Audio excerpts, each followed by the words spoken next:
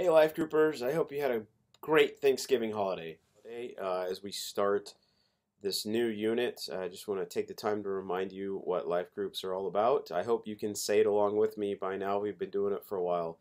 But the point of life groups is to provide a place for people to belong, believe, and become.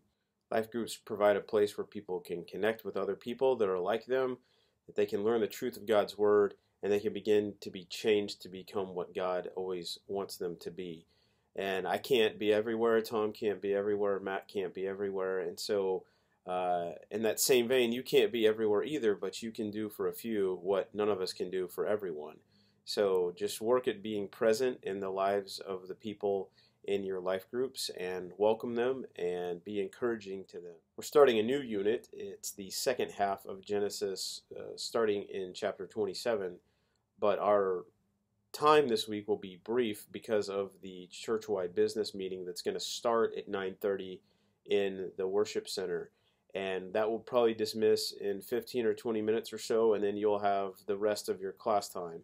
And we've encouraged you guys to do more of a fellowship time, but you may want to do a bit of an overview about Genesis because there's a lot of things to take in. Maybe not necessarily go over the lesson this week, but just some of those broad things about Genesis that they can keep in the back of their mind, and then go over some of the backstory to get them in the right frame of mind for what we'll be studying here in the lives of Jacob and Joseph.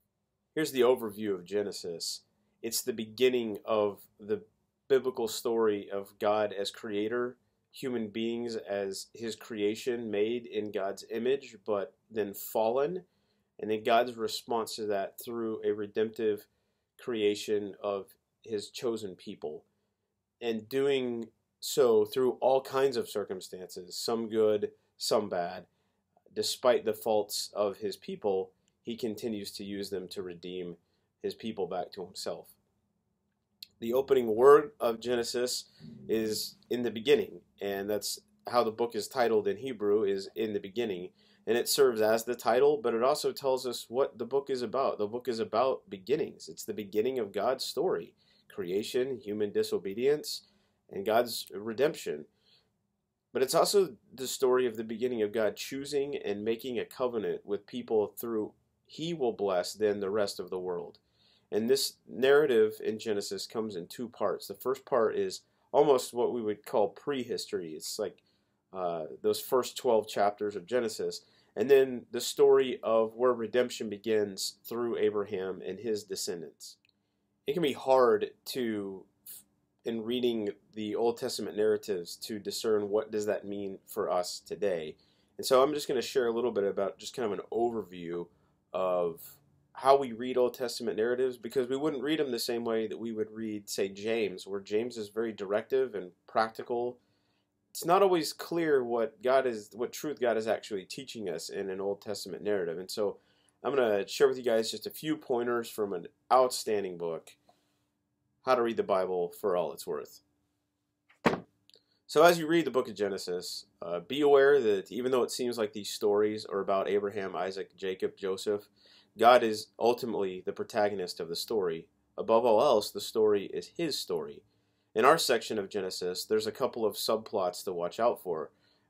Both of them are crucial to the whole Bible story. The first one is the story of the covenants between God and his people. The first is that God will never cut off life on the earth. He made this covenant or this promise with Noah, and through it, it extends to all of humankind. The second one is with Abraham, promising him two things. The first one is the gift of the seed, who will become a great nation to bless all the other nations, and then the gift of land. This second covenant is repeated to Isaac, it's repeated to Jacob, and in turn it serves as the basis for the rest of the Old Testament, the gift of the law and the gift of kingship.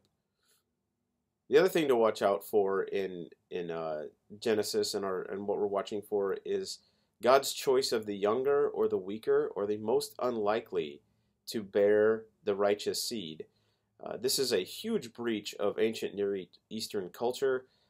It's unheard of in their day and time by bypassing the birthright of the firstborn son, but God continues to do this in Genesis. It wasn't Cain who received the blessing, but Seth. It's not Ishmael who receives the blessing, but Isaac.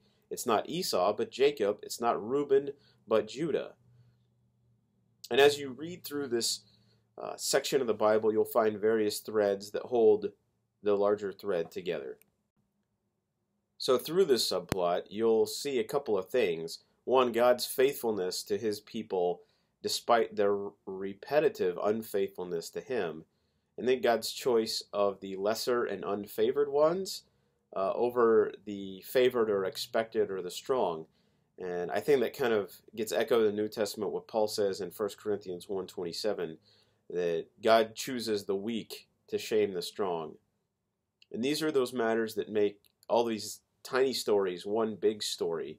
And so be watching for that. What is the thread that ties all of these stories that we're going to read each and every week together? And remember, it's God's story. It's not about Isaac. It's not about Jacob. It's God's story. So let's get into some specifics about Jacob this week in Genesis 27. Just a couple of caveats for you as we read these Old Testament narratives. We need to be very careful to make sure that these narratives, they're not allegorical, or they're not stories that have hidden meaning in them.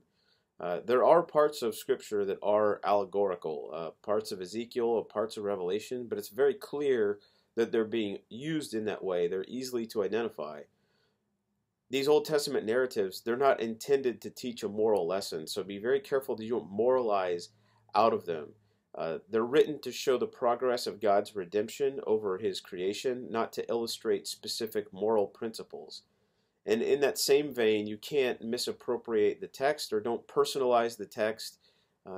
Jacob deceiving his father to get the blessing is not God telling you that you need to be more honest. That kind of view takes what the text is trying to say out of context. You've got to stay focused on what God's doing. Here's an example I'm going to use from 2 Samuel about this. There are implicit teachings in the Scripture, and then there are explicit teachings. In 2 Samuel, there's not a statement, there's not that explicit statement that David committed adultery, and because so he was wrong. There's not any statement like that in that entire story about David and Bathsheba. There is a statement in verse 27 that God says that he is displeased with David, but we don't know why. Is it because of the adultery? Is it because he had Uriah murdered? Is it because he brought Bathsheba into his house? We're not really told. It's not explicit. But as followers of God, we are expected to know that what he was doing is wrong, that adultery is wrong, because it's explicitly taught other places in the Bible, specifically Exodus chapter 20. So today, the province of our lesson in Genesis 27 is about deception. That's ultimately what Jacob's name means, is deceiver. It's in his character. It's how he gets through life. Some people, they just kind of plow ahead when they face obstacles. Some people fight. Some people lay down. But Jacob, when he faces adversity, he becomes a con man. And this trait is not something that he has just out of the blue. It's a part of his family soup. God says many times in Scripture that the sins of the father will carry on to the third and even fourth generation. And we can really see that in Jacob's life. This deception started with Abraham and his dealings with Melchizedek and others, and Sarah. And here in our story today, we find Rebecca doing the exact same thing. How can I swindle people to get what I want?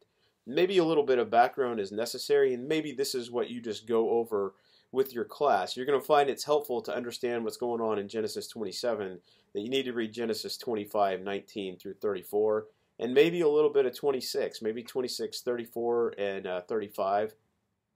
And then all of chapter 27 will help make what's going on in our assigned passage today make sense. You'll obviously need to summarize these statements about how Esau was tricked and gave away his birthright, and then how that immediately plays into our story today, but also the promise that God gave Rebecca. Because here's what I think is going on. Based on Rebecca's character that we see elsewhere in Genesis, I think that we can interpret her actions here as being commendable. I think it's a sincere desire to do the right thing, to make sure that Isaac's blessing falls on the divinely chosen, less rash, less impulsive, more responsible of her two sons. That's her apparent motivation, is to honor the promise that God gave her in Genesis 25:23. But her motivation seems good, but her method demonstrates a lack of faith in God. And in this, she reminds us of Sarah, who tried to obtain what God promised to her, illegitimately, namely by having Abraham have a son with her servant, Hagar. And you can read that in Genesis 16. Rebekah tries to pull the wool over Isaac's eyes. But we also see in the story that her character may have had noble intentions. Jacob is clearly less concerned with doing the right thing, the morality of these actions of his mother's suggestion. He's more concerned about what would happen to him if he's discovered and the falsehoods revealed. So I think we can kind of get a clear glimpse of Jacob's heart at this moment. There is a lot to say about Esau, his nature, his character, and Isaac and Jacob and his nature and his character. In our guidebook today in Explore the Bible kind of pushes us toward talking about deception and human beings' ability to deceive and how we respond to that. But I think really what this is about trust. Rebekah had God's promise to her. She just didn't think that he could do it. And so she said, I've got to figure out a way to make this happen. God needs a little bit of nudging on my part. And so I think trust is the issue. The trust is the belief that someone or something is honest, reliable, or effective. And it's just our first sinful nature to not trust God, to attempt to engineer our circumstances to get what we want, or to believe that our path is better than his path. And so just a couple of questions you can ask your class, maybe just to think through, because this is not a single instance in Jacob's life. We're going to see more and more deception from him in the weeks to come. But ask your class, how do we trust God more? Where are we not trusting God in our own lives? And what's something that we can do together as a class to help one another to trust God more? And it may be something with finances, it may be something with our kids, it may be just something with life. But how can we help each other to put our trust in God and not in other things? Proverbs 3, 5, and 6 says, trust in the Lord with all your heart. Don't lean on your own understandings. In all your ways acknowledge him, and he will direct your path, or he will make your path straight. And so, just as a class, say, how can we do this? How can we cry out to God and say, we trust you? Well, it's a short lesson, so you're not going to have a lot of time. So there's just a few things where maybe you can just get the ball rolling to help speed us through to next week. And please let me know if there's anything that I can do for you. Just want to let you know that we pray for you, life group leaders, each and every week on Wednesday night during our prayer meeting. And so if you need anything, let me know. But Godspeed.